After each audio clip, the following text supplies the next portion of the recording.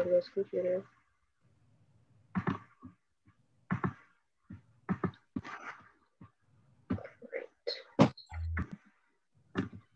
Right.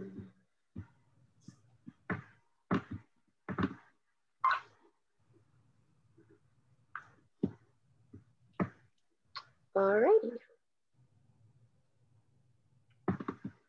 Okay, so this is our presentation for maternal and fetal demise due to external sources by myself, Jazzy, Rebecca, Destiny, and Anna. Hi everyone, I'm Rebecca, and I'm going to be talking about a few external sources that can negatively affect a woman's pregnancy. This can include affecting the health of the mother and the developing fetus. In our presentation, we're going to discuss 3 common external stressors with negative effects on pregnancy, as well as how to avoid them and maintain a healthy pregnancy.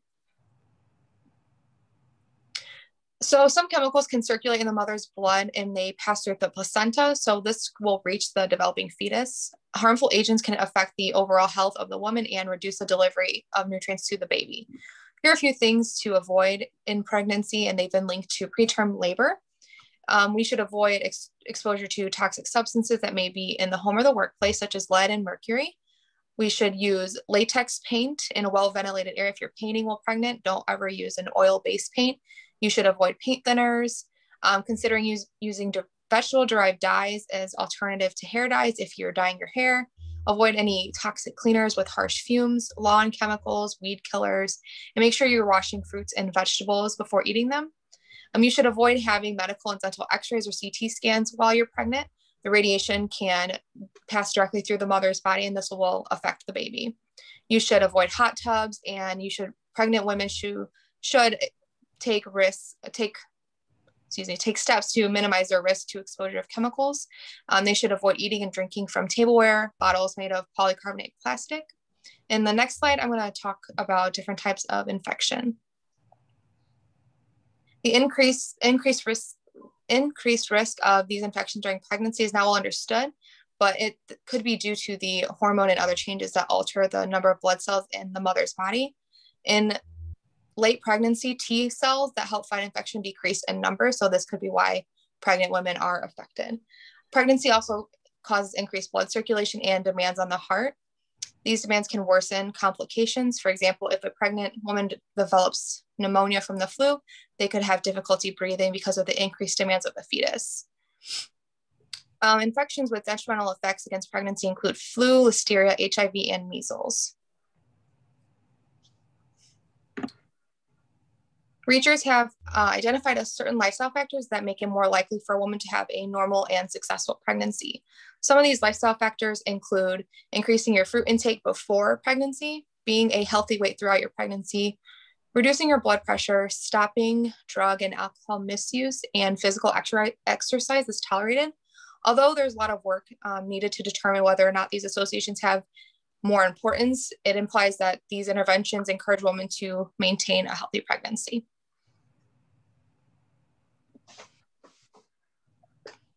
Hi, I'm Destiny, and I'm going to be talking about promoting a healthy pregnancy. So basically everything Rebecca said, but now how we can transform these things into letting you have a good pregnancy. So the first thing we're going to talk about is hand hygiene to avoid illnesses. And then we're going to talk about participating in physical activity and avoiding external stressors. Okay, so the first thing you could do, you can avoid infections by practicing hand hygiene. And tips for that would just be to use warm water and soap for 15 to 20 seconds when you're washing your hands, and you want to wash your hands frequently, especially when you come in contact with a lot of things. If you're not near a sink or anything like that, then alcohol-based hand rubs are also good. You should wash your hands frequently, more so before or after you're handling food, when your hands are clearly soiled in dirt, such as like if you're gardening or anything like that, before or after going to the bathroom, and if you come in contact with another person's body fluid or saliva or even yours. So after you blow your nose or anything like that, then you want to make sure you wash those germs off. So next, another important thing that comes with pregnancy is making sure that you're physically active. This can help both you and your baby. So if your pregnancy is normal and your doctor hasn't told you you're high risk or anything like that, it's usually safe to go ahead and to continue to exercise if you've been exercising, or you can go ahead and start.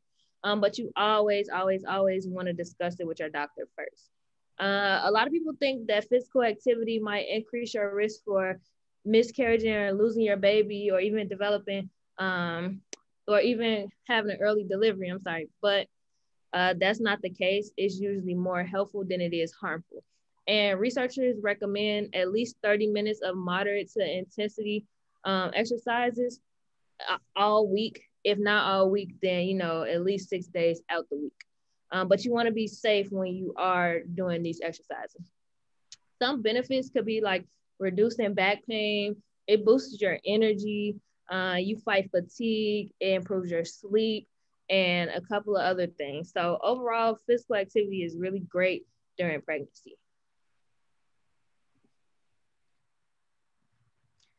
All right, and lastly, we're just gonna go ahead and make sure you avoid external stressors. So research shows that prenatal stress can have significant effects on the pregnancy, maternal health, and human development across the lifespan.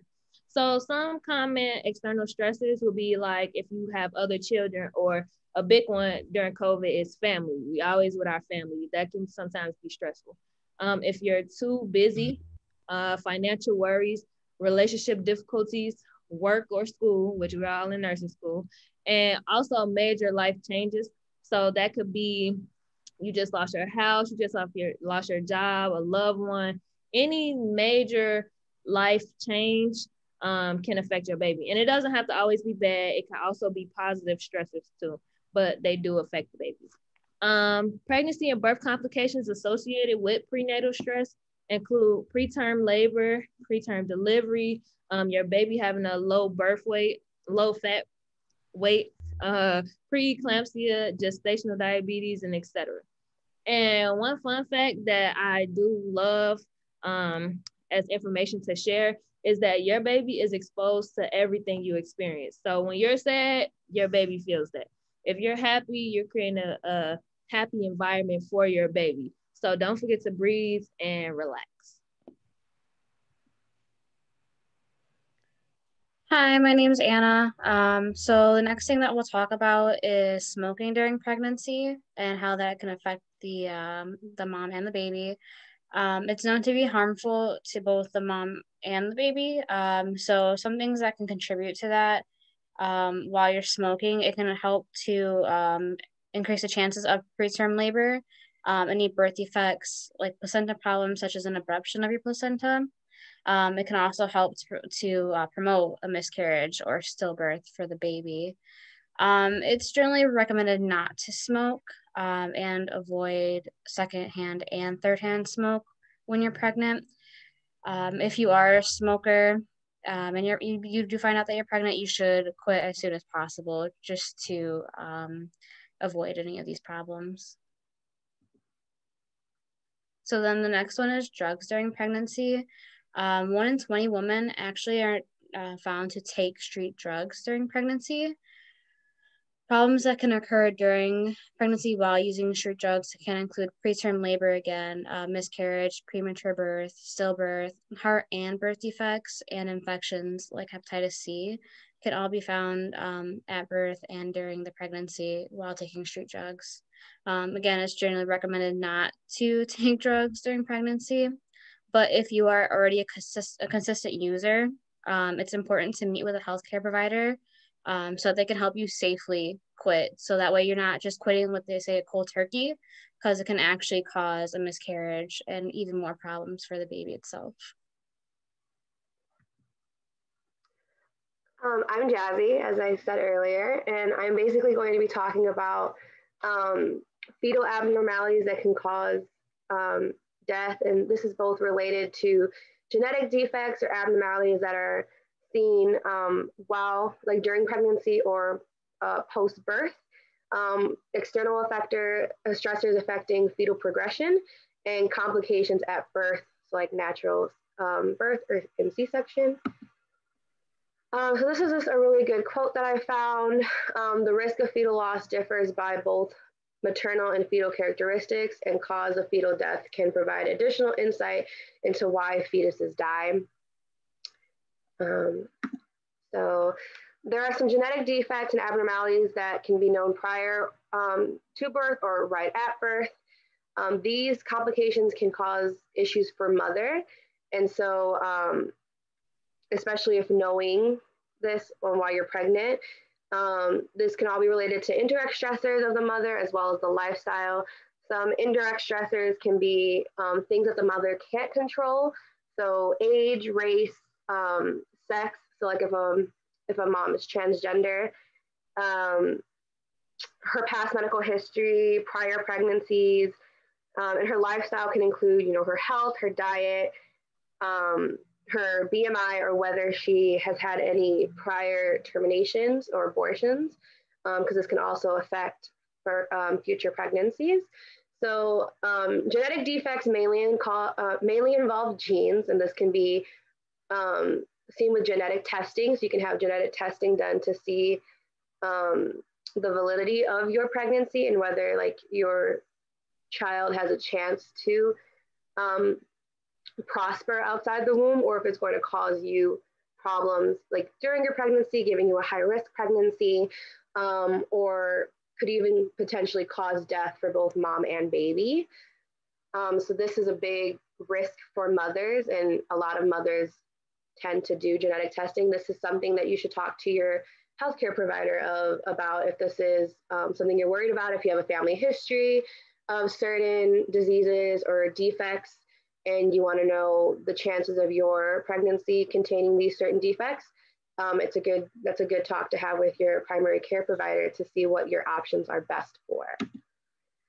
So maternal stressors affecting pregnancy, it's similar to what has already been stated. So all of the risk for infection, mom's age, her past medical history, her prior surgeries.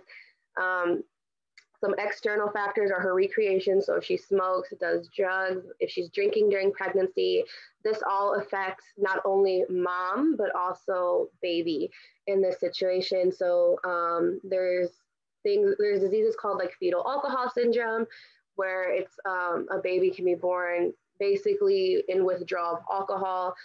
There's been babies that have been known to be born already addicted to certain recreational drugs, so like heroin, meth, and they have to go through a detox period, which is all very taxing on a tiny body. And this can also cause fetal demise within the womb if taken in high quantities. So if these are stressors that mom is facing, it's very, very important that she not only gets the help for herself and weans herself off of it, because as Anna stated previously, quitting cold turkey is not good for either mom and baby, but ultimately weaning yourself off of it can cause, can just be a very big relief within your pregnancy. And without a healthy environment, baby can't prosper. So a toxic womb can lead to early labor and delivery before baby is able to sustain life independently from mom.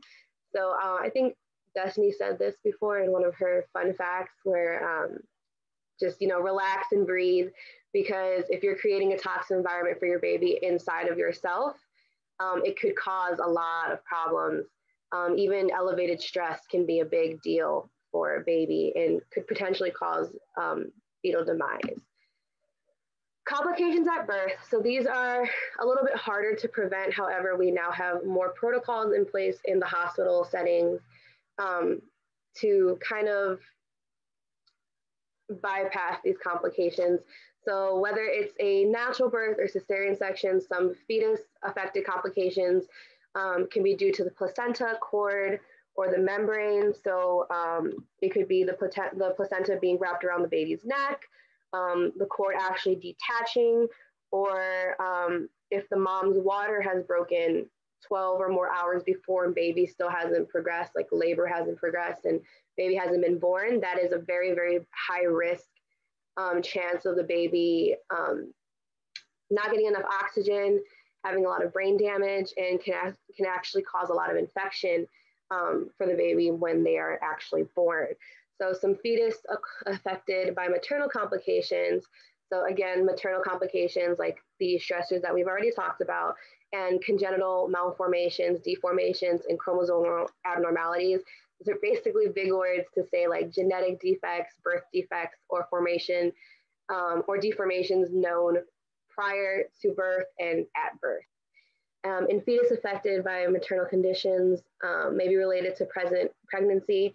So basically, if you've had complications at birth and prior pregnancies, your likelihood of having complications at your next pregnancy are even more higher, as well as having a high risk pregnancy where you have just more complications throughout your pregnancy. You could have gestational diabetes.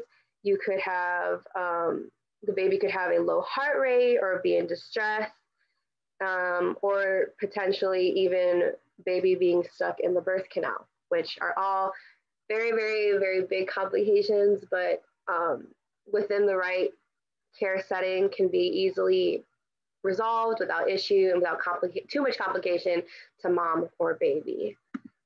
So these are our references. We actually have our brochure here that kind of just consolidates all of our information that we talked about.